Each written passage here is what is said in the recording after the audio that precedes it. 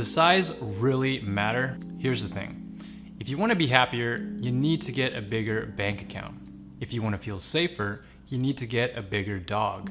If you want to have a better love life, you need to get a bigger bed. So at this point, it only makes sense that if I wanted to be more productive, I had to get a bigger monitor. This is the story of how I 10x my monitor size to 10x my productivity. And I did this by replacing my monitor with a 65-inch TV. Well, my actual TV is over there in the living room, and it's actually smaller than my monitor. So this is a 65-inch 4K OLED TV. I got it on sale many years ago. It was one of those demo TVs that they had on display. So it was basically playing Disney movies nonstop every day for months. So the life of the TV itself was already depreciated by the time that I bought it. After using this TV desk setup for, 6 months now, I've noticed that my life has changed for better and for worse in a number of ways. Some days I feel only moderately more productive, like when I listen to podcasts with my setup, but other days I'm able to achieve extreme productivity. It used to be that I had to pick and choose just one of my favorite productivity YouTubers to watch at a time. But now with this giant monitor, I don't have to choose anymore. I can just watch them all at the same time, and if I'm feeling extra, I can even have RemNote open to take notes while I'm watching. My day job is working as a doctor in the hospital, so when I'm not watching productivity videos, I'm trying to get ahead on my medical education to be the best doctor that I can be. Now that I have TV desk in my life, I have the luxury of working hard and playing hard. Playing video games is now next level.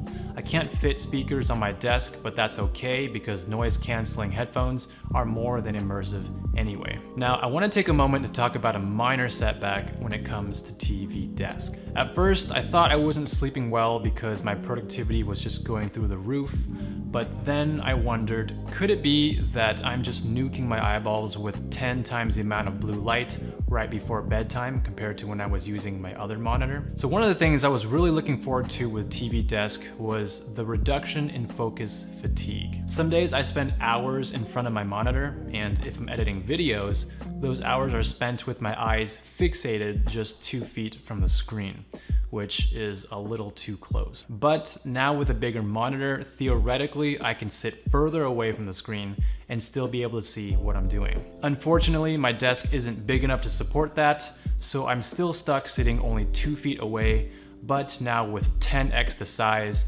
so it's kind of like sitting in the front row seat of an IMAX movie. I can tell that it's been a long, productive day when my neck starts to hurt a little bit. And this is because I have to actually hyperextend my neck to be able to read the fine print at the top of my screen. And on that same note, I used to be able to achieve speed reading simply by moving only my eyes, but now with my super large screen, speed reading also requires me to move my entire head. So if you're considering using a monitor this size, I gotta be real with you, the input lag is crippling. There's a split-second delay between when I move my mouse and when I actually see the mouse move on my screen. Yeah, it's super annoying. I was able to reduce it by turning off the OLED motion blur. It helps somewhat, but I've just taken this as a sign that TV desk wants me to use my mouse less and to use my keyboard as much as possible. In the end, that technically is more productive, so I'll take it. So this is a good opportunity for me to share my desk setup that I've been using for the past few months. If you see something that you like and you want to support us,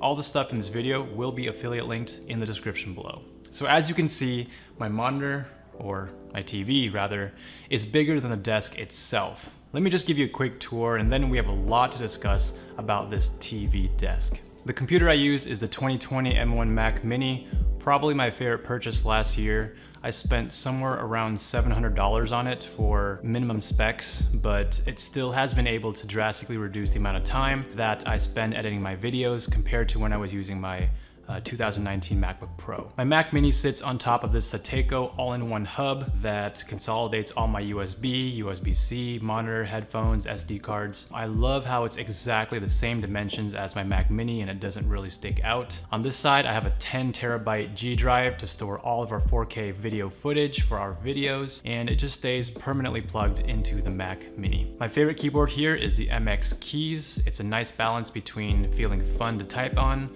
versus not being too obnoxiously loud. Once in a while, I'll bust out my other favorite keyboard, which is the Keychron, when I'm playing speed typing games and I want a mechanical keyboard feel. We also made a video about increasing your typing speed. Definitely check that out when you get a chance. My mouse is the MX Master 3. The MX Master line has been my favorite for almost 10 years now. Usually when there's a newer model, I immediately buy it because I just love the design that much. This desktop mat, I'm not sure what brand it is. It was just a random leathery mat on Amazon. I think it was like $12 or something. I use the Shure MV7 for audio recording.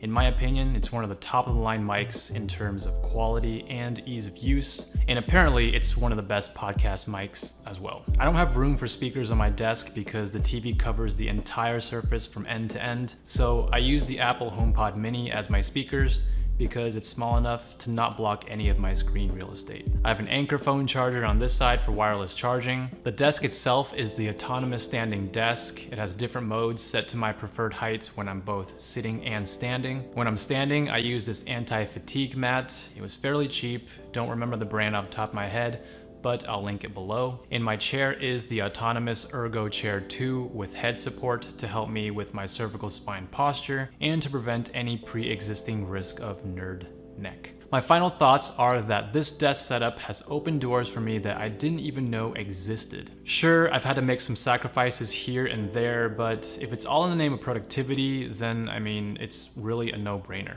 I know that getting bigger screen size isn't the most affordable way to boost your productivity, so if I were pressured to pick a second best recommendation, I would probably consider getting a bigger desk. Mega desk.